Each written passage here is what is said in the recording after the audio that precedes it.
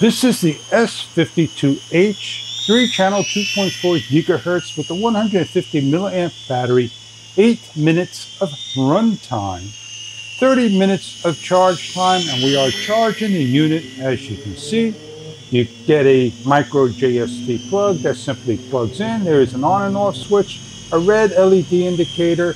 These are gyro balancing arms that will keep the aircraft stabilized. It has an altitude hold.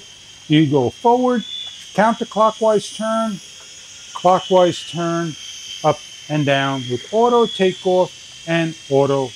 With the included instructions on how to change out the parts, the dog bones, set up the transmitter, and going flying. You'll receive in a number of languages, one instruction manual. You'll receive a magnetic precision Phillips screwdriver.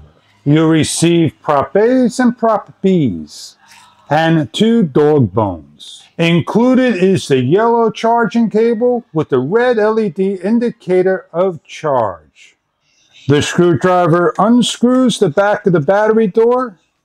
Add your 4 AAA batteries, not included. Unscrew to replace the propeller. Remove the propeller. Slide back on between the outer and inner and gently screw back on. To replace the dog bone, grab both ends, pull off,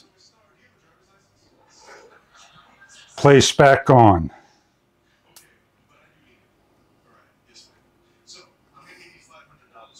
When the red indicator goes out, we are ready for a flight. Links that mentions a low voltage cutoff and time to come in within a minute or 2 before the helicopter comes down. In order to pair the helicopter with the RC heli, you turn both products on, up and down, and then you have a takeoff and land button and a trim button that you could trim the counterclockwise and clockwise turn. Turn on, hit the on switch. You have blinking lights, up, down. We are ready for flight.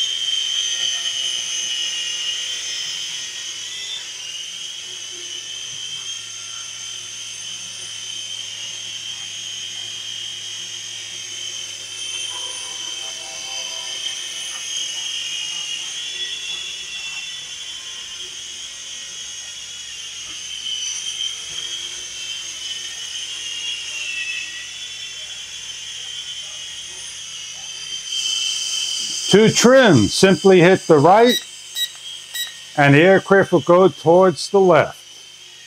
Hit it towards the left and it goes towards the right.